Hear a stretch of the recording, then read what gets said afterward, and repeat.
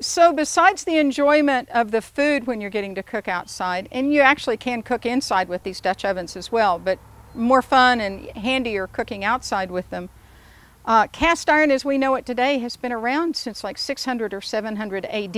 Now, it didn't always look like the ovens we use today.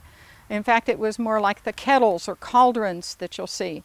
In fact, Shakespeare made sure that cast iron would be remembered, I think, for forever in his play Macbeth, when the witches are talking, you know, can't even remember the quote now, but it's cauldrons bubble is part of it in there. And so it's even a part of literature that we all have to learn. So the ovens like these are referred to, with the ones that have the feet on the bottom, the flat lid, either as woodsman ovens or camp ovens. They've had other nicknames of a baking kettle, a stew pot. I mean, you can find references in historic diaries, but most likely they're probably talking, if they don't say specifically skillet, they're probably talking about a Dutch oven.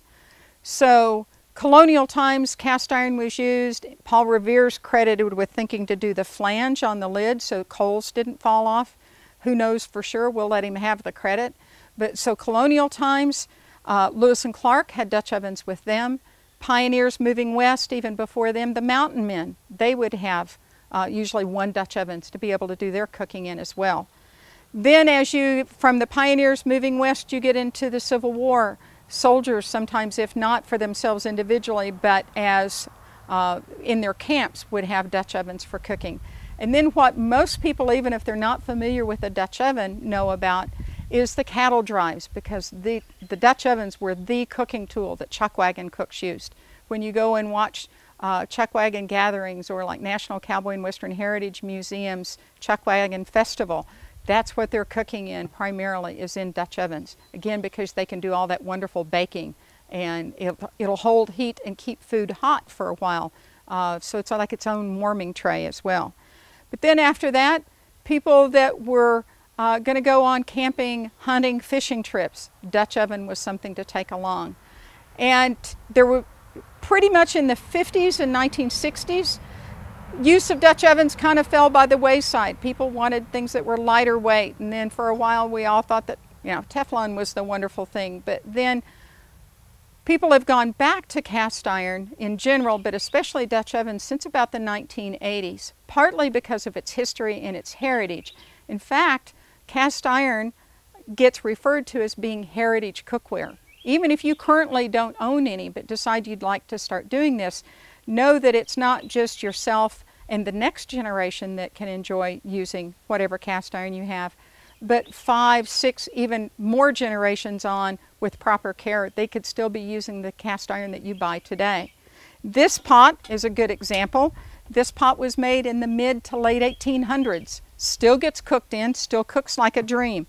Now, if you happen to have what you know was Great Granny's Dutch oven, ways that you can tell for sure if it's old. First thing is to look at where the bail is attached. Does it look like a number 7 or almost like an ear on it versus the flat shelf that you see on 20th and 21st century ovens as far as where this bail is attached.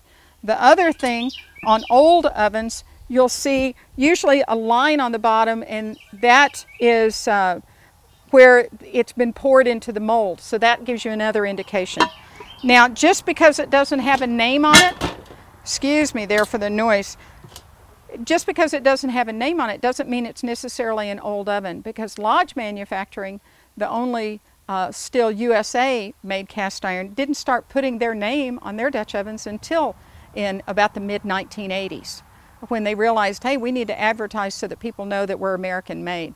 And they make a really good quality. A lot of people are collectors of cast iron.